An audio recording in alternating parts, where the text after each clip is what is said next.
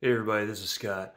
Wanted to share a quick encouragement. This week, my son had this very kind thing. He has this toy watch that he's liked it growing up, but he gave it to his younger sister. And my daughter has eaten it up, loves this thing. Well, yesterday she comes down at, let's say, 5:45 in the morning. It was before 6 a.m. And she's playing with her watch, and I love my watch, but the problem with this watch is anytime you open it, touch it, do anything, it does these chimes, these little songs, it talks to you, and it's kind of loud. So I remind her, hey, we're not doing this until everyone's up. This needs to be put away because it's more of a toy to her. And just thinking about what her focus was. Was her focus on her gift and her new thing, new shiny thing? Or is it thinking about others and preferring one another? Or saying, what is our goal as a family? Our goal is not to wake everyone up before 6 a.m.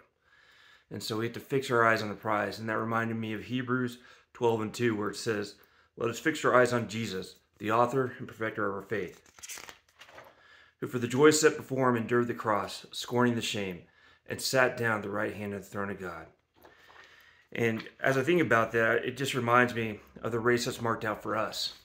And are our eyes fixed on Jesus, the author and perfecter of our faith? Or are they fixed on our little trinkets and the little gifts that maybe God's given us?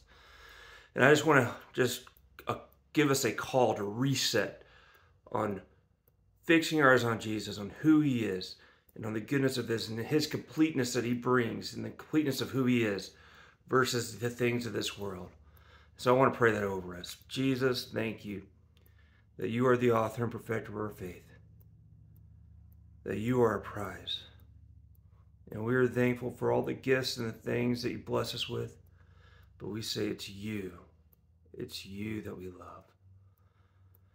And help us once again just to be a people who set our eyes on you and run the race that's marked out before us. Thank you, God. Amen. Love you guys.